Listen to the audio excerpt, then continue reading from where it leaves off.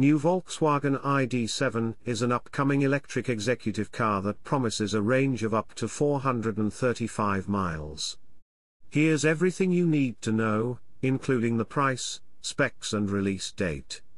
With its very sleek profile, the ID.7 is the most aerodynamic car VW has ever produced, enabling it to promise range of up to 435 miles from its 77 kWh battery.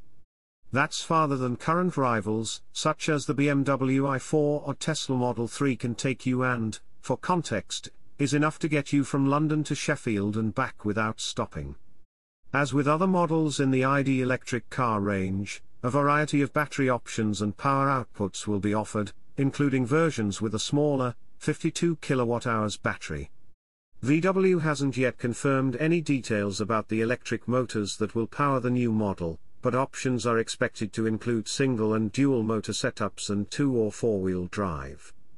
Power outputs are expected to range from 168 bhp to 295 bhp.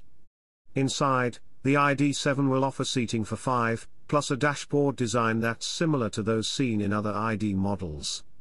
However, one notable change is the infotainment system, which features a 15.0 inches screen, up from the 12.0 inches of current IDs.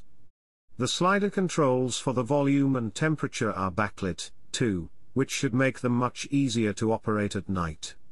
However, being touch-sensitive, they're still more likely to frustrate when you try to use them on the move than would be the case with physical buttons.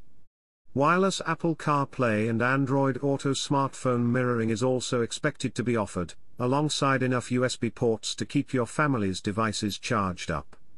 The ID.7 is expected to be able to charge at the same 135 kW rate as the ID.4 and ID.5, meaning a 10 to 80% top-up could take around half an hour if you can find a suitably powerful charging point.